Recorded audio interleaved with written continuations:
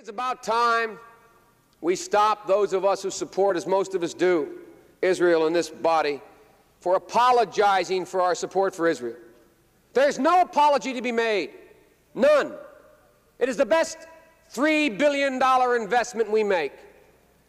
Were there not an Israel, the United States of America would have to invent an Israel to protect her interest in the region. The United States would have to go out and invent an Israel. The second part is people should understand by now, this should be crystal clear, that Israel is the single greatest strength America has in the Middle East. I always say to my friends when they say those things to you, I say, imagine our circumstance in the world were there no Israel. How many battleships would there be? How many troops would be stationed? You know, I used to say, early on when I was a kid, I'd say, when I was a young senator, I'd say, if I were a Jew, I'd be a Zionist. I am a Zionist. You don't have to be a Jew to be a Zionist. Progress occurs in the Middle East when everyone knows there's simply no space between the United States and Israel.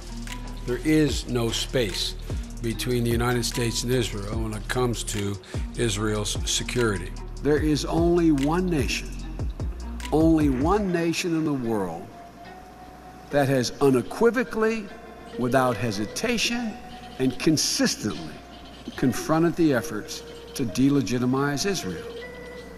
At every point in our administration, at every juncture, we've stood up on the legitimacy, on behalf of the legitimacy of the State of Israel. The security of Israel and the United States is inextricably tied, and we will never, ever, ever abandon Israel out of our own self-interest. I also emphasize what I've said throughout this conflict.